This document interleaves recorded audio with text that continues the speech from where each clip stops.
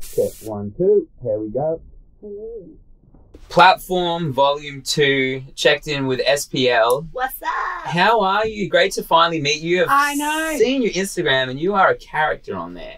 What kind of character? Well, you're more of a character in person, actually, honestly. You get in here and you light up the room, which is great. I'm not pregnant. I'm growing for a different reason. It's the highlight. So let's talk a little bit about you, your Yes. music. You know, you've been in the scene in Perth for a while now. Where did music start for you, you know, growing up? Oh, well, I've been doing music since I was in high school, middle school. But obviously when you're in high school, you're kind of stuck in one genre because everyone just plays guitar or drums. And I've always loved all sorts of music, but I kind of was in a rock band in school and then after school, which is really grunge. So like Evanescence, Paramore with like a bit of AFI and like crazy. Everyone was into that music. Yeah, we all had the side fringe. Yes. The striped top. The black hair down the eye. The whole thing. I was into it. But my heart was in R&B and I'd grown up with that through my mum. She always listened to that stuff. So I was like, how am I gonna go solo? How am I gonna find my way in this R&B journey? So I just decided to put out some YouTube videos and I met one of my producers, AJ Lyric. He's pretty much my main producer at the moment. He's amazing. And he just found me and he was like, let's work together. And I was like, let's do it. Yeah. It was my first sort of thing. Even Be Nasty, I was on one of his songs with Doe Related and that was a great experience. And I just gained my confidence and decided this is it. Like, I've got to really push for this. Yeah. So, yeah, that was pretty much where it started. But music's always been a passion of yours. Yeah, it's never changed. My dreams never changed at all. Platform's all about giving artists, local artists, the platform to, you know, be able to perform to not only their own fans, but also to fans of other artists that are coming to the show. Do you remember your first performance? Yeah. And how did it go? I remember my first performance in general was I was at Ellington Jazz Club. Great jazz club. But I was there for my band. Okay, yeah. So, and because I was always afraid of really not being myself, but just sort of, I didn't want to hide in the background anymore, you know? But I always felt like, even though I was the front person, am I supposed to move? Like, do I move? So I just kind of stood there and I sang. But, so it was a learning curve for me because I was like, well, you can't just stand there. Yeah. You got to move around. I was like, you want to move. Why are you standing there? So that really taught me how to become a front person. So I really, even though that gig for me personally wasn't amazing because I wish I did more, it really made me the person I am now on stage. And I'm so much more confident and I'm not afraid of anything anymore. Like, I'm scared, obviously, you know, but I'm not afraid to just be who I am. So what, you know, October 11th, Jackrabbit Slim, Platform 2, Volume 2, what does the crowd, what should they expect from you? Going from, you know, performing at Ellington's and being that front woman that wasn't ready to move, what's your show going to be like now?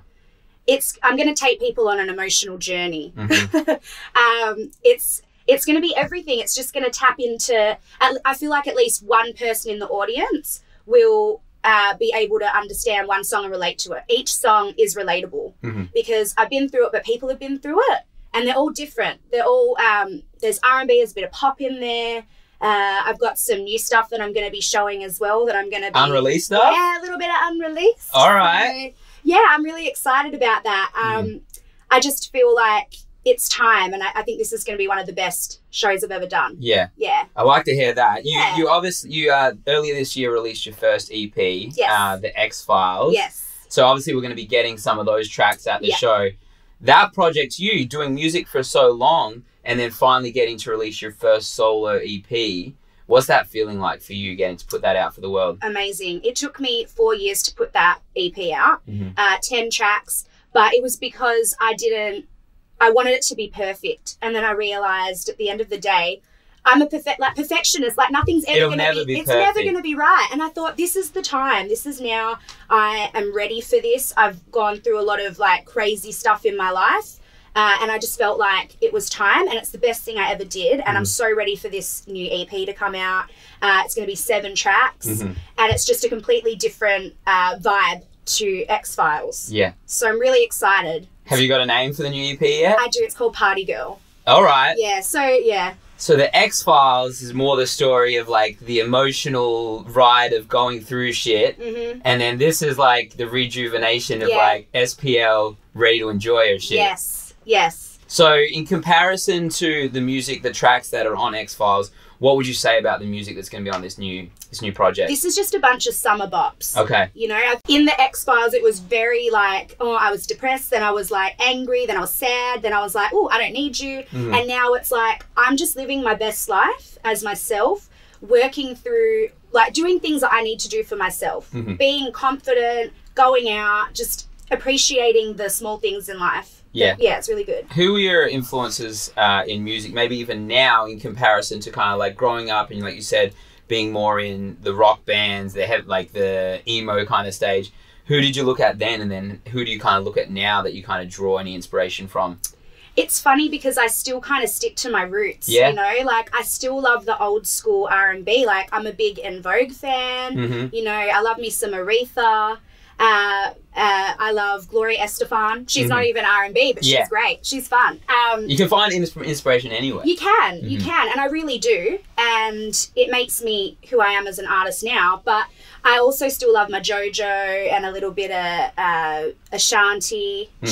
She's always going to be perfect. I'm always going to love her. You got a track, Moving On, featuring Birdie Anderson, which I absolutely love. Thank you. What's that track about to you? That one's very like, I'm not taking crap anymore, you know? And I thought he was the perfect person to be on that track as well, because he'd been through a lot of similar stuff to me. Yeah. And yeah, I think it's just great because it says it all in the title, Moving On. Like I don't need it. I was sucked in and I don't know why. And I just don't need it anymore. And I think it's great. I think it's an empowering song. Where does your drive come from now? You know, you putting out music and you put out your first EP. What's the drive to continue for you? I just think it's my life purpose. I've just never changed my dream. It's always been the same.